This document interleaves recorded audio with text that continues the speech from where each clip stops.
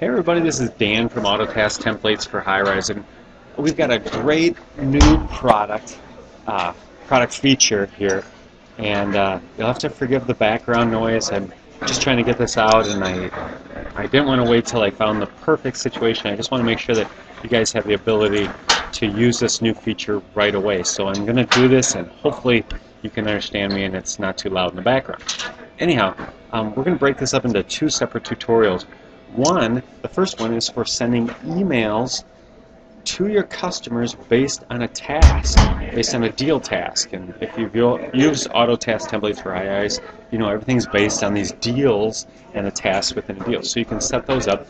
And then secondly, the next tutorial we're going to do is how to do SMS messages. And they both work really similarly. If you want to do one, the other's pretty obvious. So, but the first thing we need to do is set up our account so that we can send out emails through our own email server.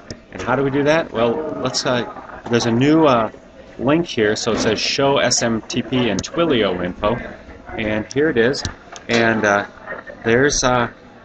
we have four things we need to answer for the email. We need to add a host, the port for the host, SMT username, and an SMT password. Now, the cool thing is that Gmail allows you to use their SMTP server for up to like 25 emails a day, and that should be plenty for most people. You're not going to be out sending hundreds of emails out every day. You're going to just be sending them based on where they are in the process, and you want to communicate with them. So, so you go ahead and type in SMTP. Now the port number, use 465 for Gmail, and then you put your so Fred at gmail.com, for instance. So you just put your username, make sure to include the at gmail.com part for your Gmail account, and then your password, Okay, and that's all you need to do, except for scrolling down and say update profile. Okay, and that's what you need to do for that.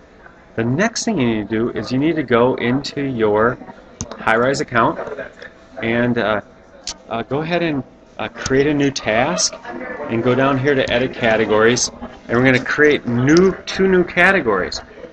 So you're going to create them, and it's going to be called at email to send emails, and then add SMS, and we'll cover that next tutorial for that. And you just hit add, and that's all you need to do is create AT_email. Now AT stands for AutoTask, so AutoTask_email, and that's going to be a category that you're going to use later. So I already have it, so I'm not going to save that one, and we're going to see what happens. So, so basically now, what we want to do is we're going to go into our AutoTask templates, back into that, and we're going to create a new task. So we're going to manage our AutoTasks here, and we're going to add a task, and we're going to decide under what situation we're going to create a task. So we're going to say when the deal is pending, and we're going to create a trigger, a category, and we've hopefully already created those categories, so we're going to pick one of them. Let's say a just for deal. And so this is the cool part. So for our emails, what we're going to do is whatever we put in the task instructions are going to be the emails that create. And so this is my subject. So we can put a subject line in there, and then we're just going to separate it or delineate it with 2 % signs, okay? And then this is the body. It can be as long as you want. Now you can include some HTML in there if you want, and whatever. Right now we don't have the ability. We don't have the ability to add a template, but pretty soon we're going to be able to. You're going to grab a template, have a template in your system, and it'll just replace the subject and the body. So if that makes sense. So we're going to have that pretty soon. And then you can put your information in there, either that, or you can include URLs or whatever. And and then you're going to pick your category. You're going to send it out as at email. And how many days from the trigger? We're going to have this go out today, and it's going to be assigned. It doesn't matter who this is assigned to. Probably keep it as a deal owner, and then because the task will be assigned to you, but the system itself will see the task, send out the email, and complete the task once it's out. So you don't have to really think about it much. So we created that task. Should be down here in our list.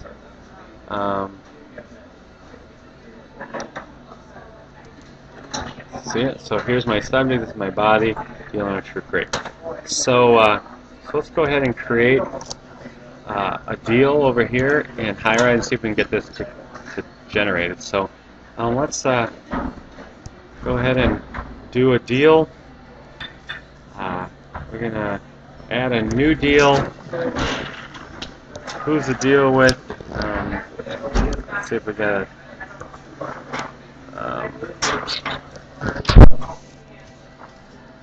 okay, so we'll do it with that. The name of the deal, let's call it test. Describe the deal. How much? Whatever, $100. Category, just for.